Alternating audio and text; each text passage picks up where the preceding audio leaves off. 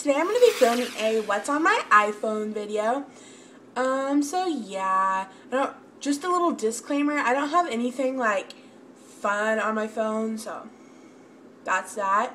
But if you would like to see this video, just keep on watching. So when you first turn my screen on, it looks like this. It's not really fun or anything.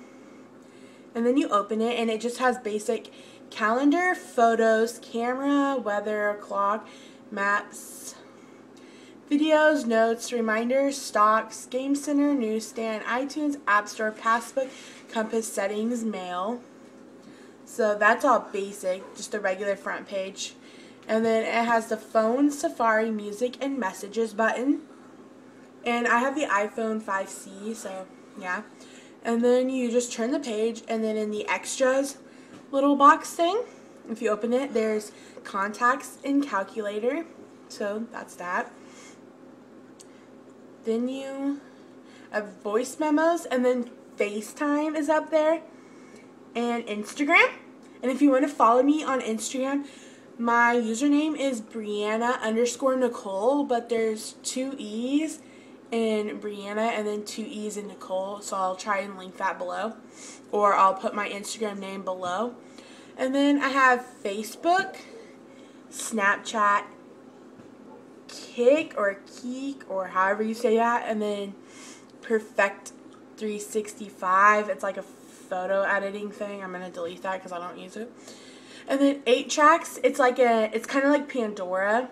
And then the next one is called Secure Line, and that's just like what's it called? It like secures your phone from viruses. And then my next app is called Waynilo, and then Vine. Then I have Ask FM, and I'll try and leave my name on there down below so you can ask me questions. And then I have Twitter and YouTube and what's this one? Flipagram. And then I have Amazon because I like to do my online shopping daily, pretty much. Perfect Video, YouTube Capture, and then another YouTube app. I like to have my YouTube apps. So that's that. Then I have Splice. It's up there in the corner. It's basically a video editing app. It's like the free version, so I don't really use it. And then I have this Vid Editor Free, and it's a pretty good videoing app. It just like adds the videos together. And then I have iMovie and iPhoto. They look like that, and I edit YouTube videos with Vid Editor and iMovie. And then I have Target and Walmart apps, which are kind of random, but sometimes I need to know if I can find something in my store. So that's really all I have on my iPhone. Like, I don't even have games just because, like, I haven't had this very long. So I haven't had time to, like, physically put games and crap on here. I use my iPod, really, if I want to play games. So that's that. And then, yeah. Oh, and also you can, like, this little box, you may have noticed it.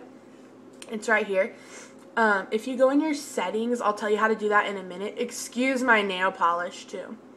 Anyways, you click on that, and like say something's not working on your screen, you can access favorites, Siri, the home button. If this home button's not working, you can use that, and then you can click on device, and you got volume up, volume down, lock screen, and if you hold the lock screen one, you can shut your phone down.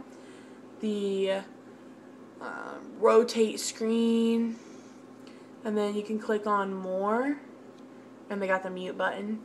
Okay, hold on, I do this wrong. Okay, device, more, and then there's like the shake button, gestures, screenshot, and multitasking. So you can do all that good stuff. And then I have a very, obviously all my apps need to be closed because, yeah, I have too many apps open. But you should all know about that. So yeah, this video is kind of short because like I don't have anything like super exciting on here. Like I don't really do. No life. But yeah, so that's that, and I hope you guys kind of enjoyed watching this video. please just let me know anything that you'd like for me to do. I am really open to any suggestions.